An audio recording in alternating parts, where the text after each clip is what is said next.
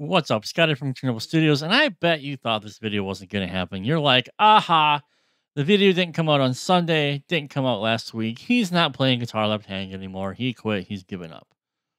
No. In fact, that's such a big no that I've got a new guitar here, left-handed. I'm going to show it to you right now. So this is a Harley Benton, actually. I don't have autofocus on here, so we're just going to deal with it. It's a Harley Benton Pro Series Amarok with actual EMGs in here. Now, I have to give a huge thank you to Mike and Aaron out there at AIXDSP. They just did this for me. So I was at Hertz Studio recording drums, and then I came back to a message from Aaron on the Slack channel because I help AIX do marketing. I just help AIX do marketing. Let's say it like that. Aaron was asking me a bunch of questions like, "Hey man, so what kind of scale length do you like? This, that, and the other." And I'm like, "Why are you asking me these questions?" And they wanted to buy me a guitar, basically left-handed. They saw the stuff that I was doing with the Jackson, with the action being super high and being really hard to play, and they were like, "We would like to help you out." So Mike and Aaron, huge thank you. I mean, this I don't even know what to say.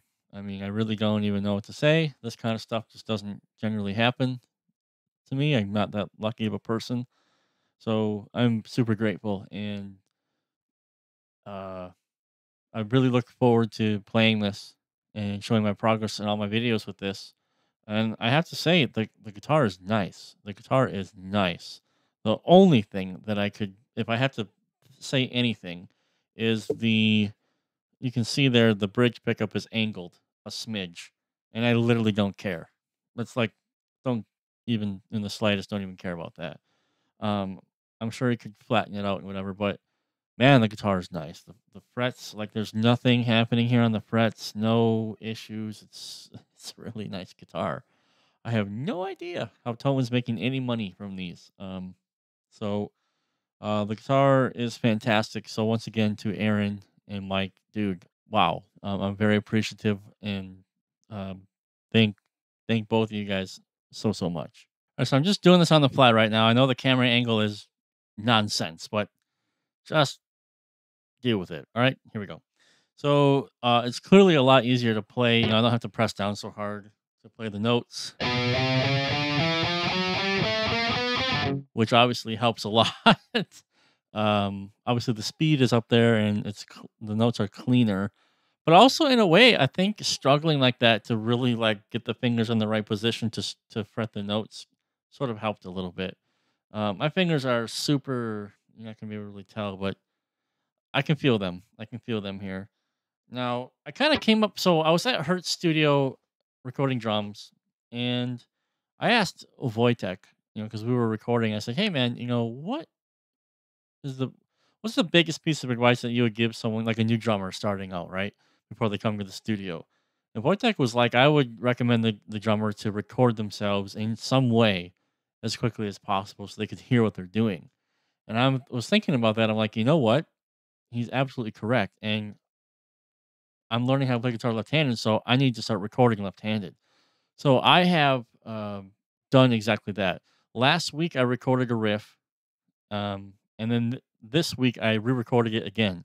The goal is at least once a week, to re-record the riff for a while, just to see what the progress is. Obviously, if I get really good at the riff, it's not whatever. Maybe write a new riff, which would also be good, right? I'm not saying I have to re-record this riff for a year. I'm just going to re-record this riff until I can play it comfortably and musically, and it sounds good. The riff is quite simple, but it's still hard for me to play left-handed. The other thing too about playing left-handed is different musical ideas are coming to me. Probably because I'm not technically proficient anymore, and so more simplistic melodic ideas are coming to me instead of me trying to think of like how many 16th notes can I put in this measure or something. So the riff is very simple. It's just it's a very basic melody.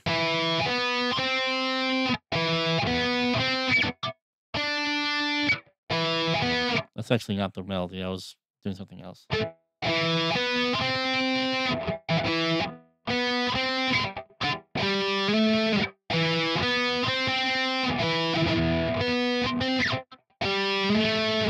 I'm playing it quite fast because it's really slow. But also, I'm doing rhythm guitar parts with it. I basically wrote like a really mini song for it, and I'll play it for you guys. I'll show the session here, and I'll show it to you guys. But the point really is to force myself to pay attention to what I'm doing with both hands.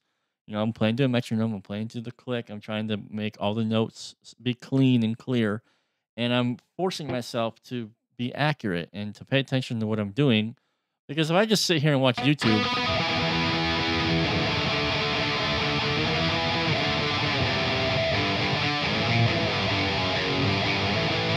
I mean, okay, I'm playing guitar, but I'm not practicing. I'm not actually playing the guitar,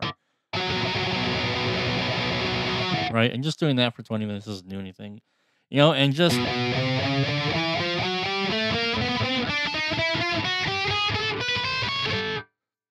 chromatics, stuff like that, it's not going to help me either. Making songs, recording them, forcing myself to repeat something over and over, that's what'll really make the difference. So that's the riff. Let me do it again for you.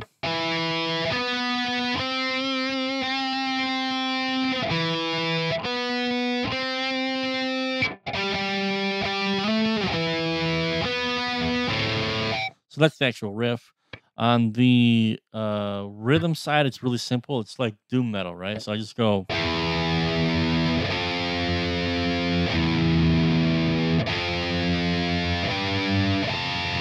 See, but the interesting thing that I'm coming into is my picking hand is not up to snuff, right? So practicing the guitar this way, I think, makes sense.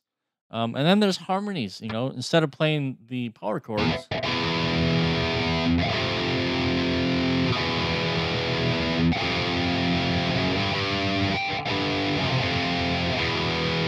I've made it a bit easier for myself where I separate the power chord shape into a left and right rhythm channel.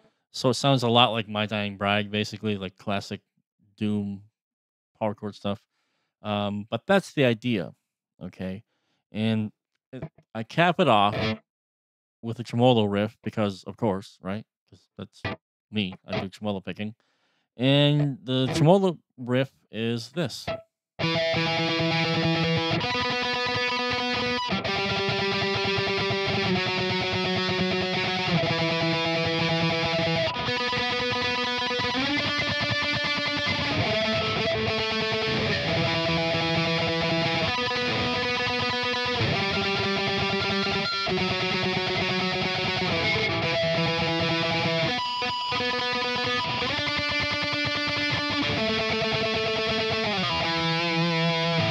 And I'm recording like that. Like that's what the recording sounds like. I'll play it for you guys. You'll hear it. But that's the whole point, I think, of recording it. Because if it sounds perfect right away, or I do a million takes to where it sounds perfect, what's the point, right? I don't feel weird playing these riffs for you so you can hear every single mistake. I think it's cool, and this will be a great chronological. What's the word I'm looking for? Anyway, it'll be cool to look back at these videos and go, "Wow, I couldn't even like tremolo pick cleanly for a bar a year ago compared to what I'm doing now." And um, I think it's inspiring. I think it's pretty cool. So let's put the guitar down for a second. Let's switch to the Cubase screen here, and I'll show you the session of the entire riff that I'm recording, so you can hear it. All right, so here's the session in the DAW. So I've already recorded once because I came up with the idea last week. So what I really did was just literally play the first thing that came to my mind. I wasn't thinking like, oh, this needs to be like fucking musical masterpiece. It was just, let's create a melody that's simple, challenging for me to play at this moment, and check it out. So I'm gonna play you the better sounding one, but you can tell even in these recordings that the tremolo picking's not smooth. My rhythm playing is not that tight. It's not that great. But I'm playing on the beat. I find that very fascinating. Where I'm playing on the metronome. It's cool. All right. So let's zoom in here, and I'm probably gonna flesh this out with some drums if I'm gonna be listening to this so much. But let's listen to it completely naked here, so we can hear all the warts and everything.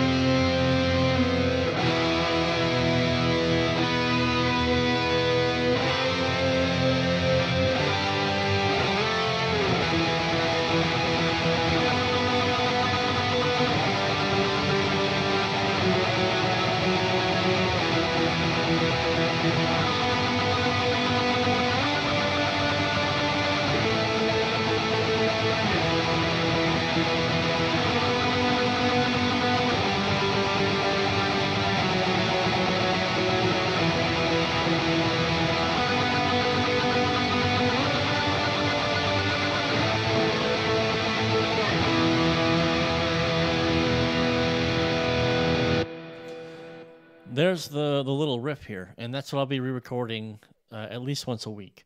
And the idea being that once I can play this pretty much no problem in one take, you know, that would be ideal. Now, the first time I recorded this, I pretty much had to really, do this bit by bit here. I couldn't really do it at all. It wasn't that bad.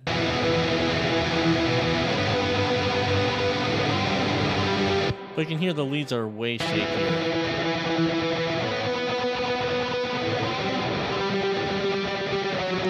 Much shakier on the leads. Kind of have the same issue here, transitioning between the strings. That's where the problem is. Sitting on one string.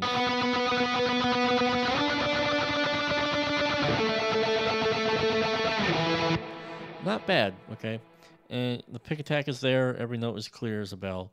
So this is what I'm going to do. So this is my, going to be basically my regiment. So I'm practicing at least 45 minutes to an hour a day for real. I actually really am. As I've said in previous videos, it's somehow like, I don't know, it's not new. I'm not learning guitar from scratch, but doing it this way with knowing everything that I know now about recording music and playing music, somehow learning guitar is just a bit more fun.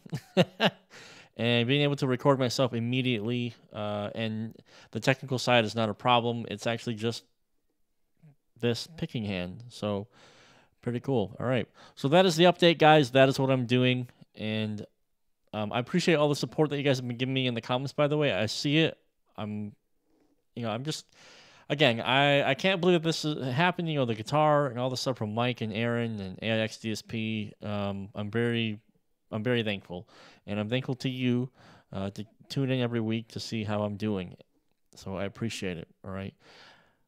There's so much stuff going on in my life right now, work-wise. It's hard to fit a YouTube video in, but I have stuff to do. Oh, that's the wrong side. But I got stuff that I need to be doing. I got videos that people are waiting on.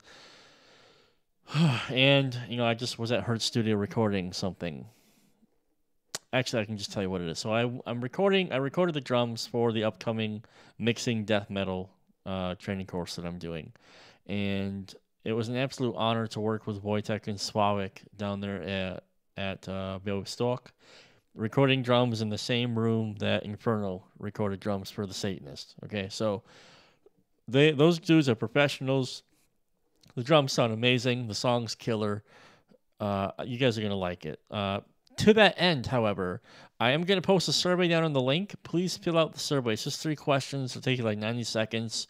It'll help me to I just need to know what you guys want to know, right? So I can take a shot in the dark and be like, but it might not be exactly what you need. So fill out the survey, please. Let me know exactly what's bothering you and how I can actually help you. And so I can make the best possible material possible. English is just words, guys. Words. Oh. All right. So link down below for that survey. Please click that, fill that out. And I'll see you guys in the next video. Have a good one.